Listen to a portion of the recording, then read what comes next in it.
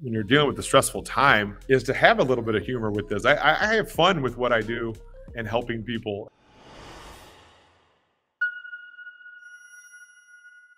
So what is Mom's House social mission? What are we doing here today? Why are we on this call? Is that we're trying to help 10,000 daughter Judys a month. 10,000.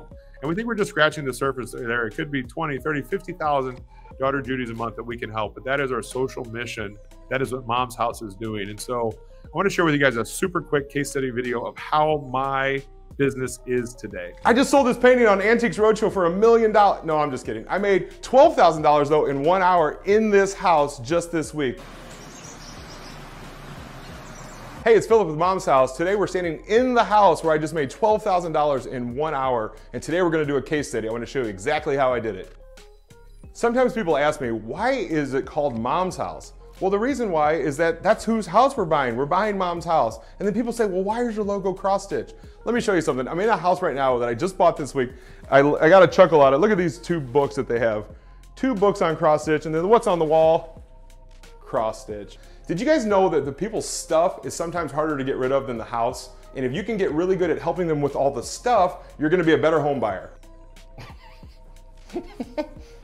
So let's go over the numbers of the South 37th Street deal. I use a conservative ARV of 120,000, even though in today's market it could easily be 130, 140. But stay conservative on your ARV.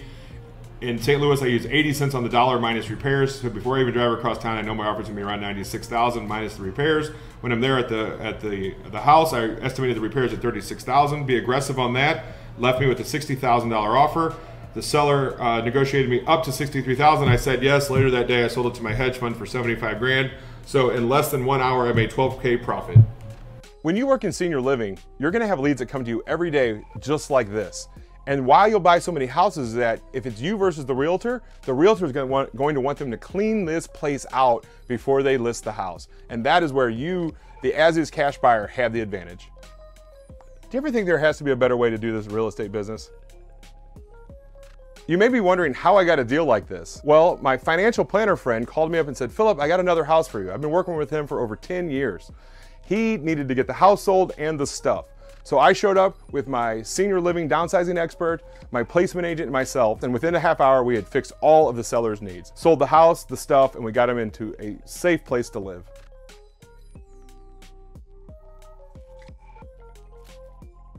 You know, obviously you guys can tell I use a little bit of levity in everything that I do.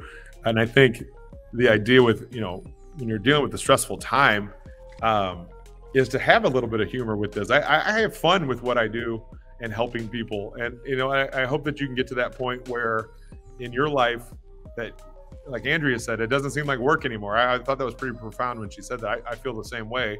I love what I do for a living. I don't dread that it's Sunday night and I have to go back to work the next day. I look forward to helping all the families that I can. Our worst day as real estate investors, maybe we get a contract that falls through, or maybe the cabinets aren't right when they show up. That's like our worst day in real estate investing. But in senior living, their worst days are literally life and death. Their job is so much harder than ours. And so if you can be a trusted resource, they need you to help alleviate some of that stress for their families. And so right now I want to talk about, we won't go too deep into it because of time, but if you're a transactional person, I used to always have to say, you have to change and be something else.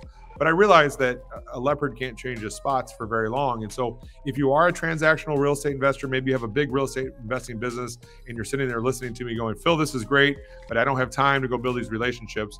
I want to talk to you about the crock pot versus the vase. There's a vase out there in your market that's probably a social worker, or maybe they have a job title, they're known, liked, and trusted, already in senior living in your local market. You could hire to go build these relationships for you.